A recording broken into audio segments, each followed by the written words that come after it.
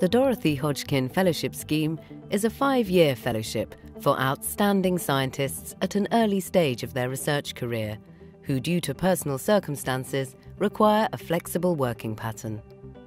Elin McCormack received a fellowship in 2015 for her work on applying spectroscopic techniques to measure electric fields in the atmosphere. It's important to be able to understand very many processes in our atmosphere, and one of the examples is for us to be able to predict, for instance, weather patterns. So in this lab, I'm looking at building an instrument in order to detect electrification in our atmosphere. So when molecules absorb light, they have a very specific spectroscopic signature.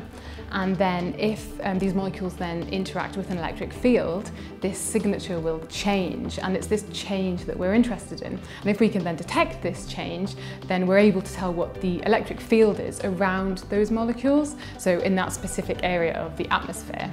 I'm looking at detecting these small changes in our atmosphere by looking at the way that these molecules absorb light in the solar spectrum. So using the sun as our radiative source, the solar tracker essentially just follows the sun, and then I'm able to then detect this radiation, and by using a very high resolution spectrometer I can then look at the molecules and the absorptions that are present in the atmosphere. These changes that I've talked about are very small, and so it's very important for me to be able to use an instrument that has the required sensitivity to be able to see these changes.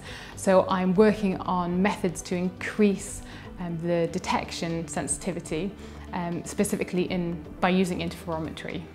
It's great that I've got the 5 years of funding. You don't really have to think about any short-term aspects of the project to some extent, and you can really think about the bigger picture and get excited about creating something new.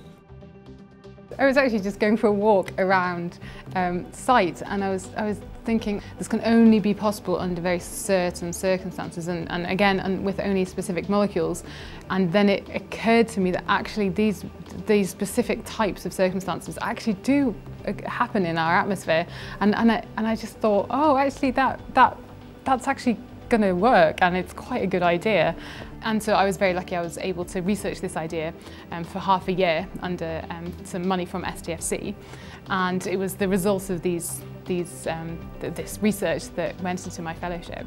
So that's why I applied for the fellowship. So I actually started it straight after my maternity leave, so I was able to start part-time on 3 days a week. And that suited me actually really very well. And now I've moved up to 4 days, but it's very reassuring to know that at any point if I want to go to more days or fewer days, that it's possible for me to do so. Coming back from maternity leave, it's initially quite scary to come back to research after a whole year off. So having the support of the fellowship and the Royal Society, in fact, to be able to do the research and to be able to change my working hours was invaluable. At some point, I'm hoping that I'll have my own group and obviously have my own research agenda. And so I do very much feel that this is the springboard to becoming an independent researcher. I've been really impressed by the support that the Royal Society gives us, the research fellows. So in addition to all the structured courses that they run, I've also been invited to meetings and to debates, which have been a real eye-opener. Yeah, I'm really grateful for this opportunity, I really am. If I didn't have the fellowship, I wouldn't be doing the science that I'm doing now, full stop.